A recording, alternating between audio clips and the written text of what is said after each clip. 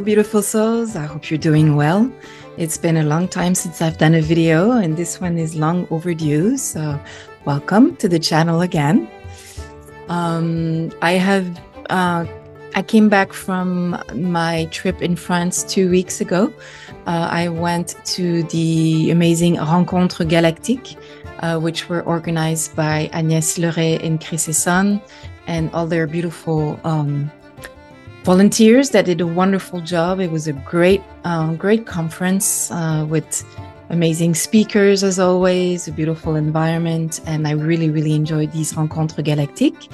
And I had the opportunity before the actual conference to travel to Le Havre in Normandy, and then after that in the area where the conference was taking place in the southeastern part of France, and visited the area, and then came back to Normandy, where I have a good friend of mine that who lives there.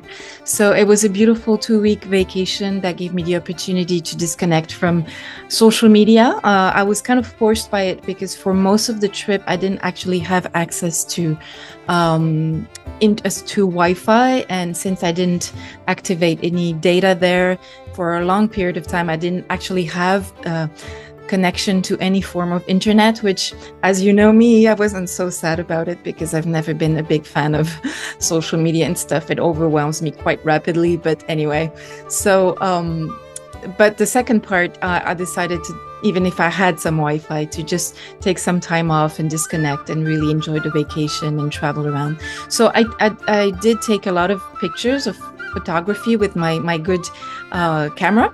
And if those of you who haven't seen those pictures, you're welcome to join my Telegram channel at the Grounded Starseeds, where and subscribe there if you wish.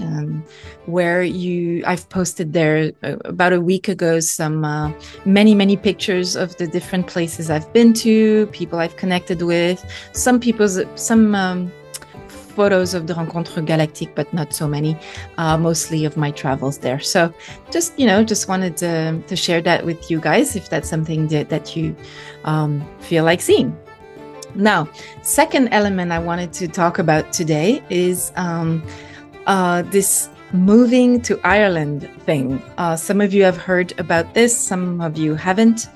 I will put a little bit of context regarding this affirmation, going to Ireland, moving to Ireland.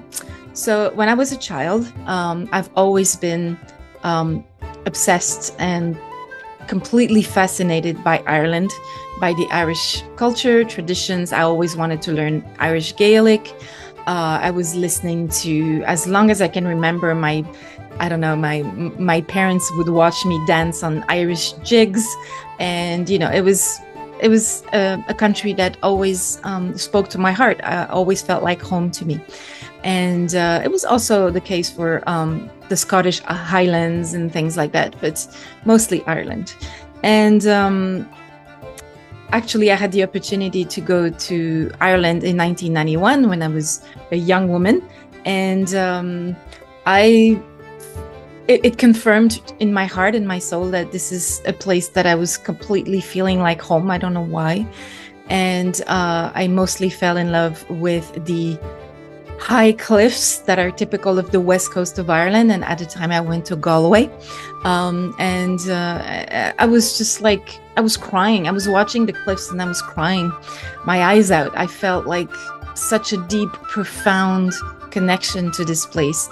And I had the same kind of feeling when I went to Ouessant Island, which is at the east coast of France and Brittany, which also share the same kind of rugged landscapes with high cliffs and big mineral world with a lot of, sea foam and North Atlantic Ocean, roaring and things like that. So that's always been something I've been passionate about. And when I was there in 1991, a young woman, I promised myself that one day I would go and live back to Ireland on the west coast of Ireland. It was my promise to my heart, to my soul. But then, 30 years went by and life brings you here and there. And, I had long relationships, and I lived in Canada, and I've also had at some point a really strong connection to Berlin in Germany, and that's also a place where I wanted to move at some point, but that never really happened. And anyway, 30 years later, a few months ago, I decided I really need to really move on with that beautiful project and dream I've had since I was a young woman and even a child to move to the west coast of Ireland. But I was a little bit nervous to do so. I mean, my mom passed away 2 years ago. I was a bit of afraid to leave my dad here, although my dad is very healthy and still working full time. But I was like, oh, should I leave? Is that a good timing? And he was very encouraging for me to, you know, open my wings and live my life and not stay here for family or anything like that, and just live my life. And I've also had good friends who were encouraging me in this beautiful project. So when I went to France in this last trip, I don't know, I somehow gathered the courage to go with my, you know, carpe diem and follow my dream and say, okay, I'm going to move to Ireland. I'm going to do this move finally. And so for those who think that it has anything to do with Elena Danaan, by the way, it doesn't, because as much as I love Elena Danaan, and she's a beautiful, beautiful person and someone I know a little bit, Elena actually moved, I think, a few months or a year ago. So I don't even know where she lives anymore. I know she lives in Ireland somewhere, but I don't even know where she lives. So it has nothing to do with, you know, moving to be close to her or anything like that. It's just, you know, she lives there, and she probably has a lot of, she has a strong connection to Ireland also, probably because she's also, obviously, she's an Altian, and she lived in Atlantis, you know, so since I also did, it's also probably the same reasons why we're kind of attracted by these sort of North Atlantic, you know, kind of things. So just want to put that out there for people who are thinking that I'm going to meet Elena or see her or moving because of her. It has nothing really to do with Elena. It's a dream I had since I was a child. It just happens that she also lives somewhere in Ireland. So that's for that. So when I came back from France 2 weeks ago, I was really into my project of like moving to Ireland, like so intensely, because I didn't want to lose my courage. So I decided to really jump into the project. So my point was, my objective was to actually do a lease transfer of my studio apartment, sell all my furniture, and leave to Ireland with only one small suitcase, 2 bags, and go there without even knowing if I would find jobs or a place to live or anything like that. It was a little bit of a risky kind of move. It was a little bit intense. I can be intense sometimes. And as, you know, days were going by, it's funny how the Mela Collective, which is my soul cluster, my guidance, my higher self, basically call it as you want, was really deeply kind of what's the word, guiding me into this process. And what I was really receiving from my guidance is that moving in such a way was not a good idea. I was not meant to do that in that way.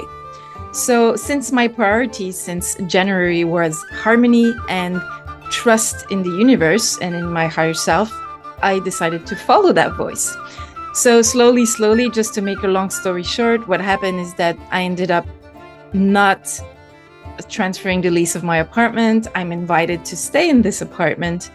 And instead of just moving to Ireland without a job and a place to live and, you know, anything, I was instead encouraged to do things through steps, in different steps, through time. So what I was encouraged to do is to keep my one room studio apartment here in Montreal, and actually instead do a 6 months here and a 6 months to Ireland on the West Coast. And for example, from October to the end of April, I would stay in Quebec here in Montreal, give me the opportunity to be with my family for Christmas, to enjoy the long, cold, snowy winters that I love so much in Quebec, because I hate heat. I don't like heat at all. And Quebec is really cold and nicely, you know, snowy, which is something I love. So during those 6 months in Quebec, I can stay in my one-room studio, continue my creative work on my book, and I will be talking about that in a minute. I can yeah, continue my creative endeavors, but also find a little bit of a job, a part-time job, because I haven't had any really income in the last year, living on loans and things. So that's not working for me. So I need now to really find some part-time job in order to, anything just to complement my earnings in order to live. And then from May to the end of September, the point is to actually leave with my suitcase and my 2 bags to Ireland, to the west coast of Ireland, in Kerry County, where there's these beautiful Kerry cliffs that you see behind me, which are so beautiful. It's not Galway. It's not exactly the same place I was the first time. It's a little bit more in the south, but it's a region that really, really speaks to my heart. And from there, I could work in B&Bs or, guest houses to help with anything, cleaning, tidying up, helping with the garden, helping with the painting, helping with the animals or land if there's any, and things like that, which I love doing because I love harmonizing places and spaces. My purpose on Terra not only is to be a creator, but also transmit information, but also to harmonize things around me. And doing harmonizing spaces is something I love to do. And what I love about these type of jobs is that generally you can do that in the morning, and then in the afternoon you have your time off to discover the region, travel around, or just, do your creative stuff. And, I would go to my cliffs. So that's the actual point. So I've decided to do that, and that's my plan. So the thing is, I decided since I'm kind of almost at the end of the season here, in Ireland, for the touristic season in Ireland, because that's also something that one has to remember, is that the west coast of Ireland is a beautiful, amazing, beautiful place, but it's very touristic, and it actually lives from tourism mostly. But the rest of the year, it might be a little bit isolated and a little bit kind of, I wouldn't say dead, but there's less action happening there, and thus less work. So it would have been challenging for me to actually try to find work and a place to live on the west coast of Ireland for the winter months. So that's also a reason why I'm planning on doing this 6 months here, 6 months there thing. Also, for those who wonder how come I could work in Ireland, is that my mom was French. So I have the French passport, so the EU passport. So I can actually work in Ireland without a visa, without any problem, because I have both passports, Canadian and French. So that's something. So since I was at the middle of the seasons here in Montreal, and I thought, what do I do? Do I wait until next spring to just pop up in Ireland and say, hello, I want some work, whatever?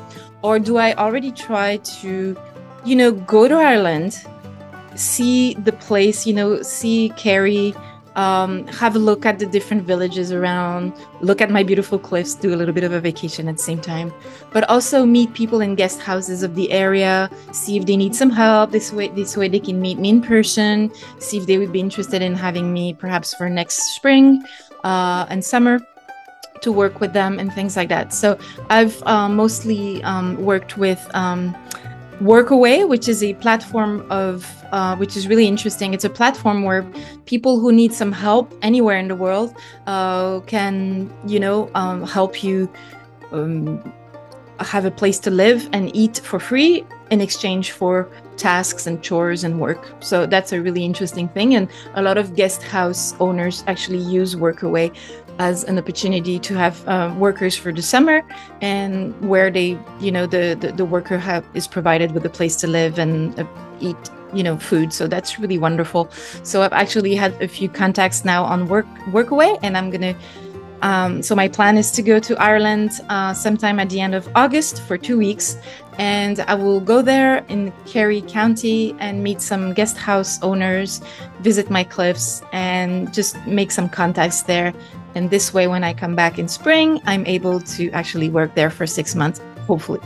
So that's the plan, and that's the whole story with moving to Ireland. So maybe for a couple of years until, big changes will have happened in the world, and I'm going to keep my apartments safer because, we are in an economic situation right now where it's difficult to, if I get rid of my apartment, to find another apartment in the future, that's so cheap and so affordable. So I prefer to play it safe a little bit in this really challenging economic situation. So I think it's wiser.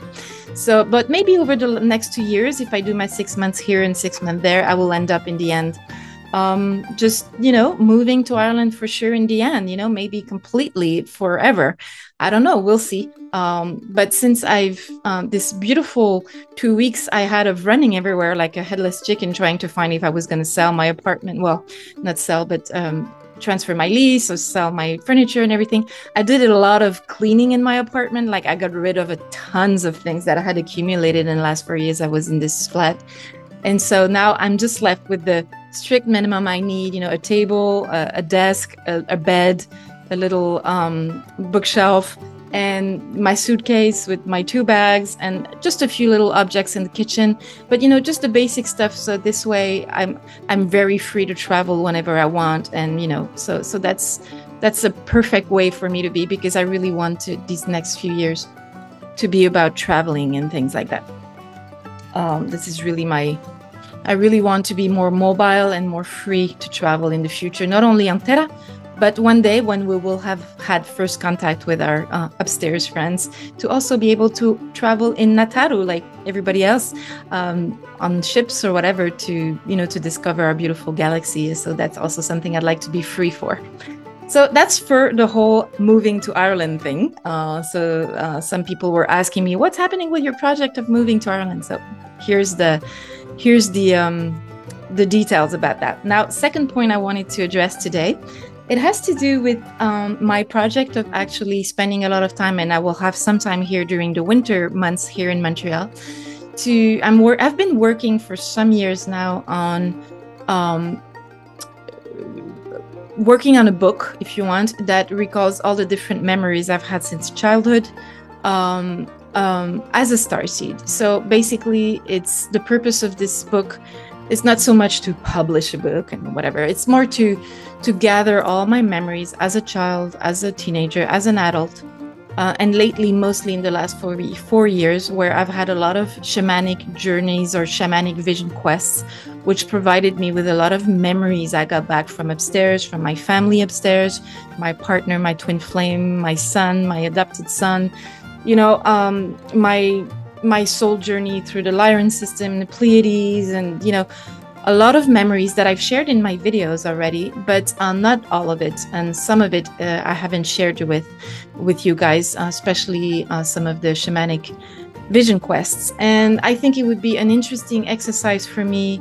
Mostly the purpose is that is being a good exercise for me to put all of these memories together and to have like a really good view of everything, because I've written and I've been journaling since I was a child, so I have a lot of drawings, I have thousands of dreams that I've wrote, a lot of memories and things, shamanic journeys, accounts that I've written in my journal. So I have a lot of material I could share, a little bit like Jean-Charles Moyen is doing, a little bit like Elena is doing, but not the same thing, because obviously I'm not a contactee, like I don't have direct contact with people upstairs. But what I'm trying to say is that from kind of the French culture I was raised in, like keeping a journal was something that it was culturally kind of normal to do.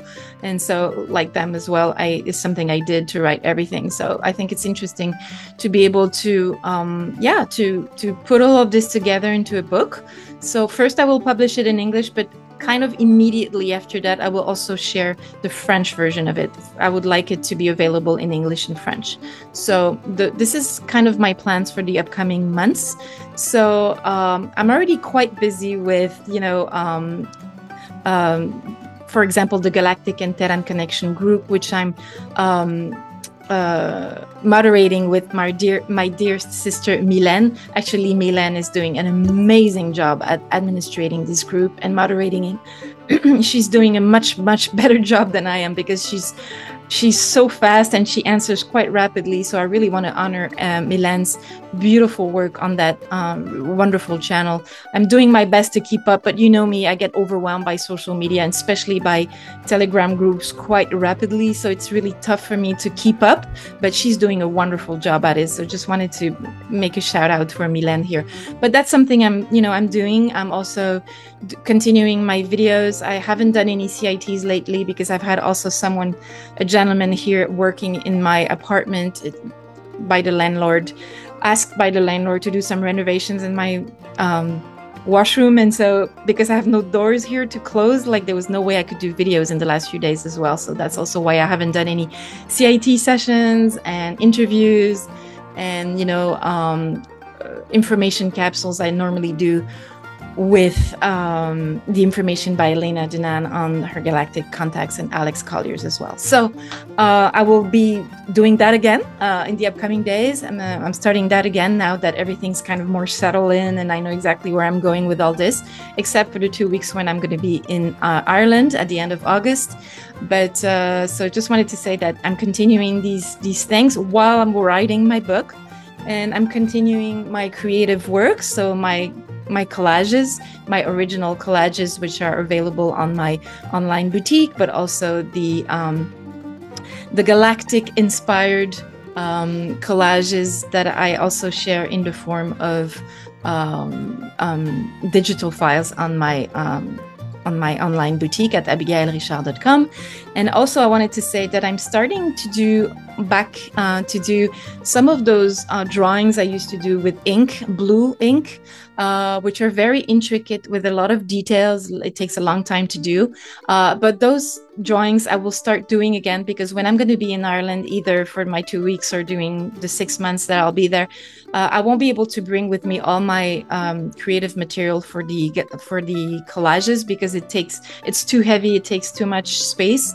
So I will be drawing. It's easier for me to just bring some pens and papers when I'm going to be traveling. So I'm going to be doing these drawings again. So those will be available on my boutique in the upcoming days. I've had a lot of these drawings in the past that I've done in the past that will be put back in my boutique. If that's something that speaks to your heart, you'll be able to have a look at it. I will share on my Telegram channel when those will be available for purchase if you're interested. But I will also do more of these drawings. So that's going to keep me really busy for the upcoming months, as usual, and continue to take my Wednesdays off electronics, off social media, to keep some mental health and harmonious life, and continue my shamanic journeys and writing. So that's for the updates for the last weeks and for the future weeks and months to come. So I look forward to connect with you guys. I will continue to do some interviews. And if you guys are interested in sharing your beautiful experiences about either Agartha, Inner Earth, or upstairs or galactic connections as starseeds, it will be my honor and pleasure to have you on the channel as a platform to make sure this information comes out. So I wish you a lovely day. Take immense care of yourself, and keep your high vibes and high frequencies. Take care. Bye. All my gratitude for helping this channel bring high vibrations and high frequencies to more people.